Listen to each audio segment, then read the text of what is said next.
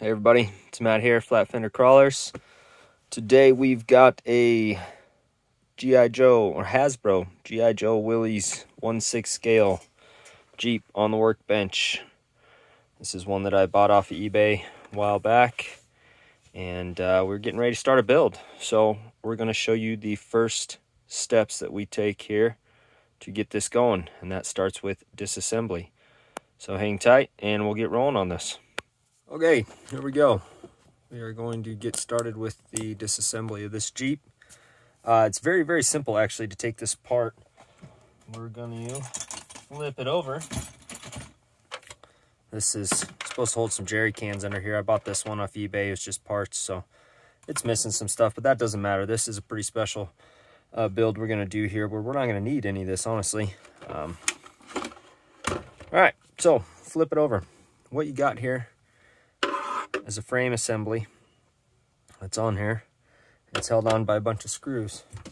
So we will blow those apart.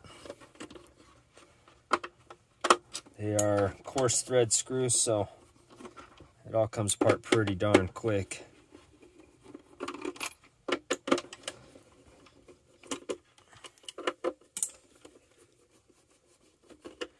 You want to hold on to these screws because you will reuse them later after we get the frame modified and put it back together. We're going to use these same screws to put the whole thing back together. So make sure you put those in a safe spot when you're tearing down, somewhere to store them during the build process. I usually keep 4 of them out while I am doing the build, because you'll take the frame off and put it back on multiple times when you're measuring stuff.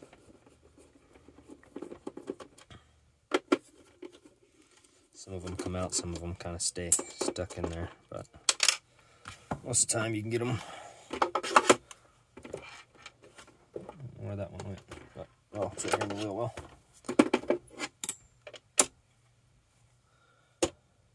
If they don't want to come out when you flip it over too, and they'll come out. No big deal. There's always one more too that is forgotten right back there in that little channel there. Now take this frame, just pops right off. This whole assembly just comes right off of there, and we're gonna need that. Set it aside for just a moment. This bumper, you can keep it and modify it if you want to. I don't ever do that. I don't really like these bumpers. It's not what I'm going for. I just throw them away. Now, front tires pop off there. That's that. Again, keep these if you want, but I have no use for it, and we will have no use for them in the future. Let's go right in the trash. What we're left with is the body. Right down in here, there's one more screw. We take it out, and then 2 on the inner fenders on each side.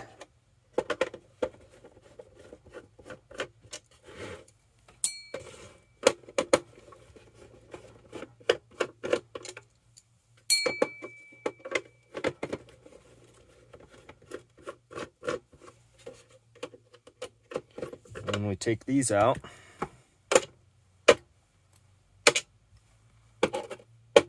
one's too far down in there. So we pull off our hood and dash. Okay, pop that out of there because you don't want to lose it. And what you're left with, you got your hood and dash. Set that aside. You got your main body. The grill will come out. Set that aside too for later. And then you got your frame section. That is the first part of disassembly. Pretty quick and easy. That's the end of part 1. We will meet back here in just a minute for part 2. Thanks for watching, guys.